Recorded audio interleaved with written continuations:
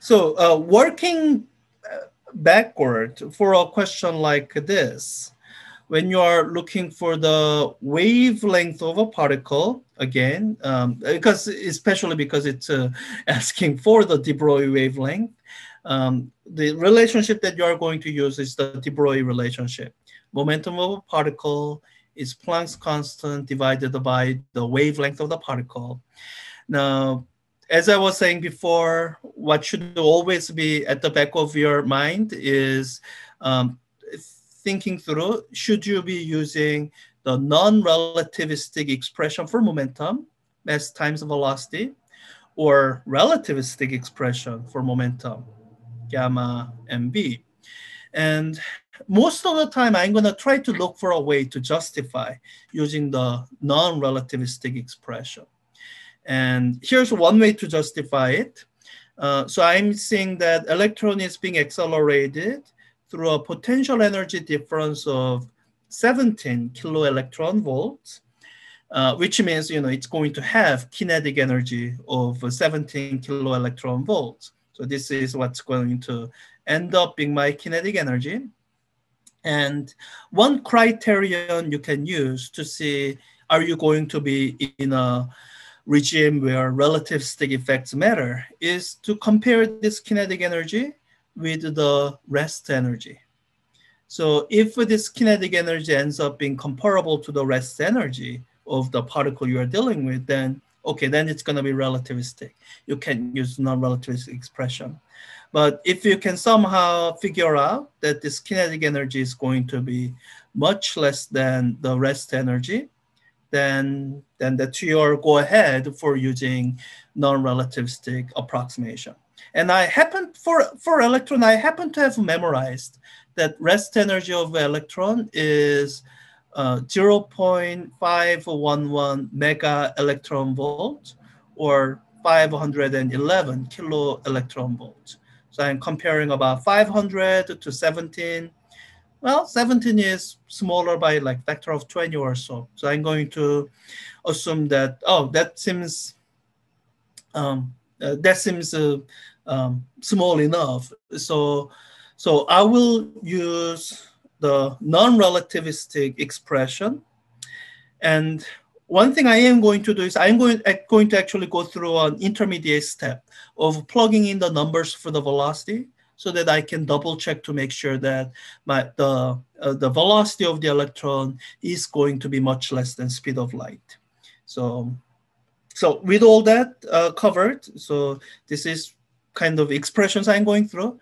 The kinetic energy using the non-relativistic expression is going to be 1/2 mv squared. I know the value of the kinetic energy, 17 kilo electron volts. So solving for V, my velocity will be square root of 2 times kinetic energy divided by the mass. And square root because I'm getting rid of the square. I hope this algebra, you've done this enough that me skipping step doesn't confuse anyone. So let me plug in the numbers. I can just do this rather easily in Wolfram alpha. So I'm just gonna do that. So it's gonna be square root of, and this is one of the things that are nice about Wolfram alpha. It's aware of units. So I can just 2 times 17 keV. And I think Wolfram alpha will just understand that, what I mean by this. Divided by electron mass. And I think Wolfram alpha will put in all the right units. I guess when we do particle physics, I'll do some of these calculations by hand so that I can show. At this point, I think it's gonna look more problematic. Okay, so I'm getting 7 times or 8 times 10 to the 7 meters per second. So that's about, is it about 5%? So it's actually getting fairly close to speed of light. Wait, it's actually more than 5%. It's like, so 10% would be 3 times. So it's like 20% of speed of light. Okay, so it's getting me worried a little bit, but let me actually just keep going and see if I figure out the. Okay, so let me do it this way. I'm going to one figure out the non-relativistic expression, plug it in, see if the answer ends up being correct, and is whether the answer is graded as correct or not. I will also work out the relativistic version, so that you can see how much the difference is, and yeah. So okay, we are here. So to get at the wavelength, I need to say that um,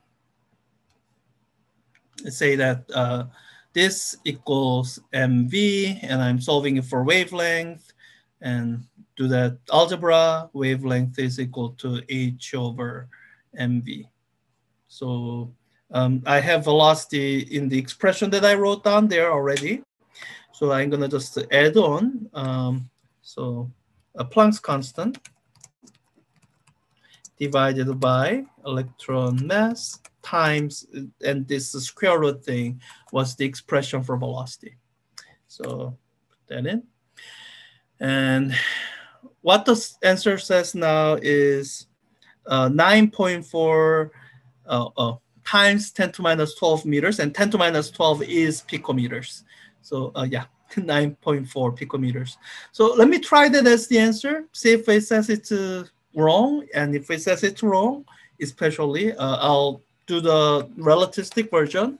And even if it says it's correct, I think it's good to work. Yeah, so it's gonna say it's correct. I had that feeling. And let me work out the relativistically correct expression, so you can see why, even though the velocity was rather, it's 20% of the speed of light, that this answer is still close enough to the relativistically correct version. So to work out the relativistically correct expression, I think I'm not actually going to work through this velocity. So, if you're dealing with the relativity, oftentimes velocity is not the best expression to deal with. So what I am actually going to do is I'm going to relate this momentum to the energy and mass of the particle through this relationship. This is an expression you had in special relativity. Energy of a particle squared is equal to its rest energy, mc squared, plus the momentum times c squared. So when an electron is accelerated through a potential energy difference of 12 keV, I'm going to know how much energy it should have. The amount of energy it should have is going to be its rest energy, mc squared, plus the 17 keV. Let me call that delta A. So I know, so this is a numerical value I can plug in. So to get the momentum here, I need to solve for momentum. So move this over, take the square root. So momentum is going to be square root of E divided by C squared minus MC squared. Hope you can pause and follow through the algebra if you need to. So I'm going to use this expression for momentum. And with this number for E, I think that's all the numbers I already have. So I can just type that into from alpha. And the expression for wavelength that I would be using is not a Planck's constant over mv. It'll be Planck's constant divided by momentum, where the momentum comes from this relativistically correct expression. So with that, let me put everything together on Wolfram alpha here. It's gonna be, I hope I have enough of a visible thing here. Okay, so it's gonna be Planck's constant divided by, and instead of this expression for non-relativistic thing, I'm gonna do square root of E over C squared. So it's gonna be well,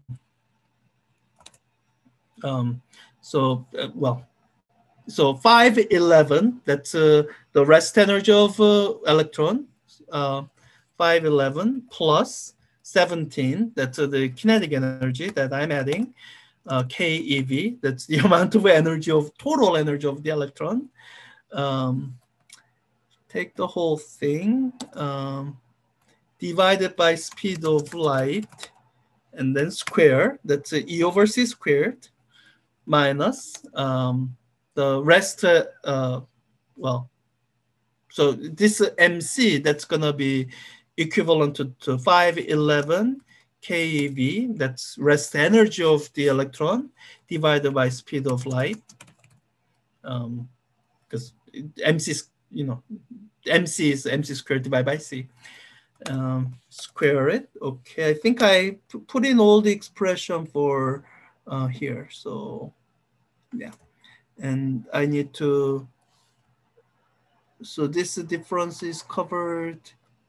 Okay, and oh, I guess this parenthesis already closes the one I started the square root there. Okay, so let me say press enter, and I'm gonna double check to make sure that Wolfram Alpha understood me correctly here.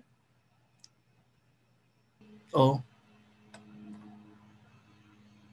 Oh, is that why I was getting confused? Okay, I think, okay. So square root it. So that should be momentum. And I'm gonna do Planck's constant divided by that momentum. Oh, maybe that's what was confusing Wolfram Alpha before. Yeah, okay, Planck constant divided by this momentum thing. Okay, and when you do this get this relativistically correct expression, it's 9.33 picometers. So compare 9.33 with 9.4, it's still within 1%. And most of these questions are graded on 1% tolerance, which is why this answer of 9.4 is graded as correct. And it would also grade 9.3 as correct. Oh, wait. Sorry, it doesn't let me submit anymore. So I'm pretty sure it would have graded 9.3 as correct if I were able to submit it. So yeah, it's so the point of me going through this calculation was, again, to try to develop your number sense. So this is 17 kilo electron volt, which is about, factor of 20 smaller than rest energy of the electron. Now it does end up with a velocity that's fairly large, about 20% of the speed of light. But even 20% of speed of light is still actually fairly non-relativistic. So it depends on context whether it's the relativistic correction is something you can ignore or something that you want to take into account. Here we do 1% precision on the wavelength. We didn't need to take it into account, 9.4 versus 9.3. But there may be other contexts where you want precision greater than 1%. There you don't need to take relativity into account.